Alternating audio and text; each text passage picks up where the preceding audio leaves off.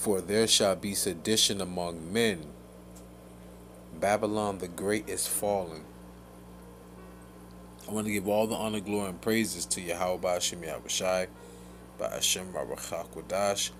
Double honors to my elders at Great Millstone, taught me this truth through the Spirit. Singing honors to the elect, peace and blessings to the 1/3, and confusion the faces in the four corners of the earth. Shalom. I'm going to be reading an excerpt out of the Bible, the 1611 King James Version Bible, and the Apocrypha. 2 Ezra 15 and 16. For there shall be sedition among men, and invading one another. They shall not regard their kings nor princes. In the course of their actions shall stand in their power. That is a very heavy scripture in the Bible, because if you know what's going on in America, the citizens of America, which is the mystery of Babylon in the Bible, they're at a variance with the head of the state. They're at a variance with their governing bodies, right? And this article from The Guardian says so. In a poll, a quarter of Americans open to taking up arms against government, poll says. And this poll was done with 1,000 registered U.S. voters. Voters. Okay? It says survey of 1,000 registered U.S. voters also reveals that most Americans agree government is corrupt and rigged. You hear that? I'm going to leave this article, the link of this article, in the description box. But I want to use this as a segue into scriptures. Alright? Because what it does, it goes to show you that you so-called white people, alright, you're known as biblical Edomites in the Bible, okay, that what has happened, the same country and society that was built for you is now turning against you, because the love of money is the root of all evil, right? Hearken unto this. Proverbs 21 and 13. Whoso stoppeth his ears at the cry of the poor, he also shall cry himself, but shall not be heard. Why did I bring that precept out? Because at one point, the so-called white man was always above the so-called black man, woman, and child, and Native American woman and child, man, woman, and child, and Latino man, woman, and child, or Latin, I should say, right? Now, look at today's society. You got Jake's living better than Esau, right? But guess what? Their own people who's ruling not just America, the world, is also oppressing them. To the point they say we should take up arms and go. You see what they did? What was it, January 6th? You see what they did to the Capitol, the building? Raided. That's this precept here in fruition. 2 Ezra 15 and 16. And side note, Esdras in the Apocrypha is Ezra in the Old Testament. But back to the precepts in Proverbs 21 and 13. Whoso stoppeth his ear at the cry of the poor, he also shall cry himself, but shall not be heard. If you're not a billionaire or a trillionaire, alright, then you're the poor. Remember, they had the protest, we're the 99%. What does that mean? That means that 1% of the world population controls what, over 90% of the wealth? A small number, right? So look at this, look at the state that we are in right now in this society from the pandemic. Matter of fact, going back from the time of Pearl Harbor, the people were smart to know not to go to war. Why? Because once you go to war, the taxpayer dollars goes to that. So what about the infrastructure? What about the people? They were smart back then, but they allowed Pearl Harbor to happen. I'm not gonna get into conspiracy theories. They knew that was coming 3 days prior, and so they worked off the emotions of the people. And then guess what they said? Okay, let's go to war then, because they saw that their uncles, their husbands, their brothers, their sons, their nephews, grandfathers, all died at Pearl Harbor. They allowed it to happen. But the point of the matter is that when you go to war, you put yourself in more debt. You put the people in more debt. Because where do you get the money for the war? The taxes from the people. Your tributaries, your servants to the state. And the internet has really exposed the hypocrisy, the corruption, the lies, the stealing, and the killing, and just the who you truly are, Esau. Right? So when it says, whoso stoppeth his ears at the cry of the poor, he also shall cry himself, but shall not be heard. It goes to James 5:1-2. Go to now, ye rich men. Weep and howl for your miseries that shall come upon you. Your riches are corrupted, and your garments are moth-eaten. Moth-eaten. The corruption that's going to come to... Listen, they're going to come climbing over your walls. In those suburban areas, all you rich people, they're coming for you. Now, 2 Esdras 15-16 again. For there shall be sedition among men. I'm going to stop right there. I want to go into the etymology of the word sedition so you can get a better understanding on why I chose this article to go with this precept. A precept is another word for verse. Sedition, mid-14th century. Sedition, rebellion, uprising, revolt, factitious commotion in the state. Concerted attempt to overthrow civil authority. Wow. Violent strife between factions, militias, and the government, the militaries, the National Guard, the UN troops, right? Civil or religious disorder. I like that one. That's a different one. Riot. Rebelliousness against authority. In other words, anarchy. So sedition among men, meaning that they want to overthrow the government. And they shall not... Matter of fact, let me read over.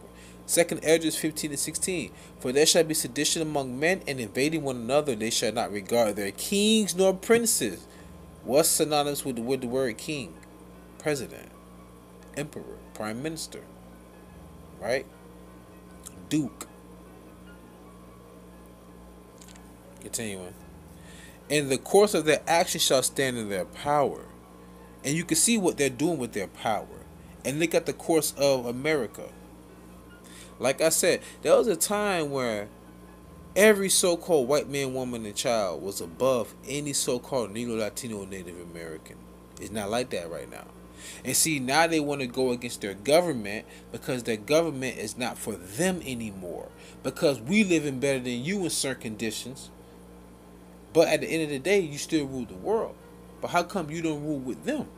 How come you living paycheck to paycheck like we are? But we had to freaking build this country for centuries with no compensation, no therapy, no kind of reconciliation or anything. Just thrown out there and saying, fend for yourselves. Now you want to complain about the same people that actually forced us to build your kingdom, but they didn't give you a piece of the pie? Damn. It has to suck to be a two-time loser, right? I digress. Proverbs 28:8. I'm sorry. Proverbs 22:7.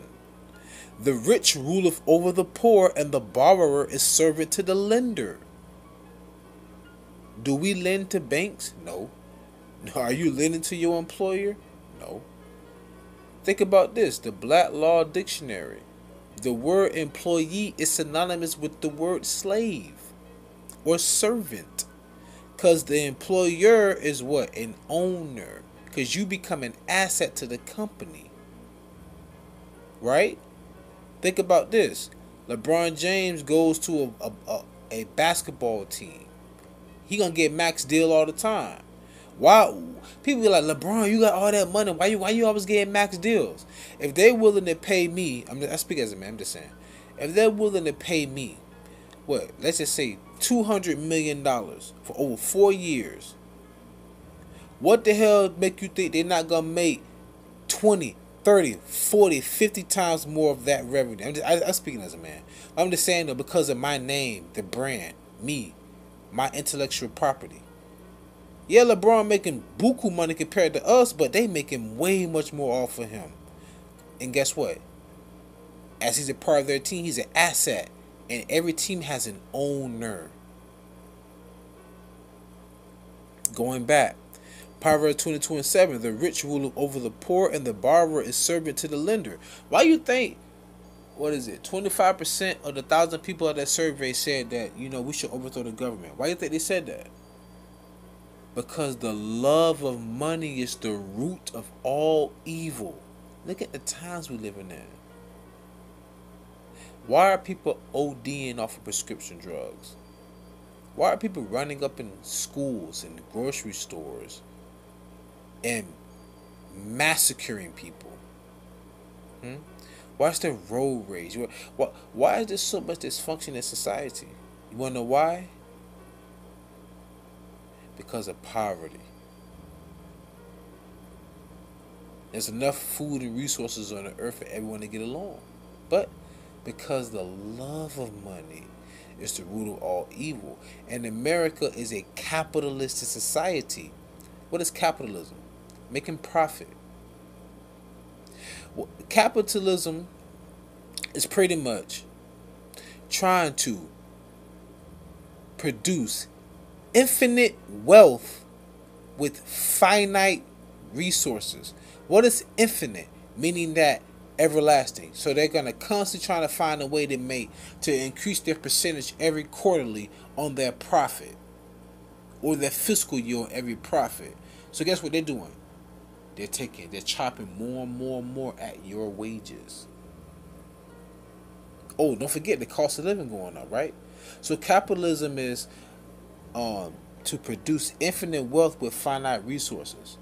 What is so if infinite means everlasting or continuing, perpetual, what is finite? Meaning that it's limited. You all are slaves to this society if you have a social security number or birth certificate. Proverbs 28:8, he that by usury and unjust gain increaseth his substance, he shall gather it for him that will pity the poor. What is usury? Taxation. When you pay taxes to a country, that means you're tributary. Tributary means that you're under subjection. You're under subjection to that rulership, that governing body. Like it says in the book of Baruch, we are subject to payment. Sub means underjection, means rule. We're under the rulership of paying taxes to the society because we are tributaries to them. Meaning that we serve the state. I didn't think this was going to go that deep, but I'm just speaking through the spirit.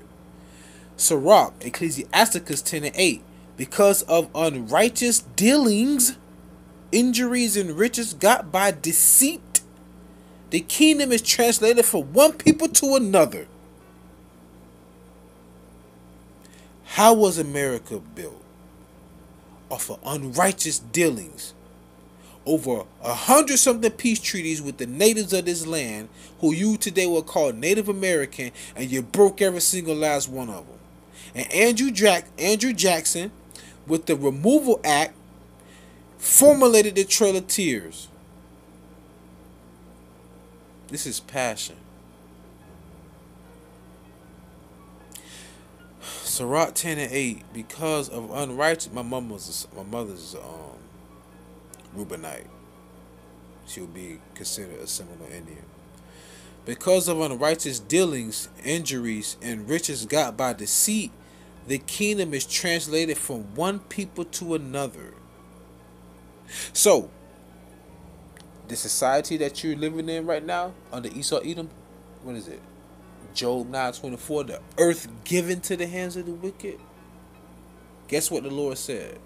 And in the book of Daniel, the saints shall take the kingdom.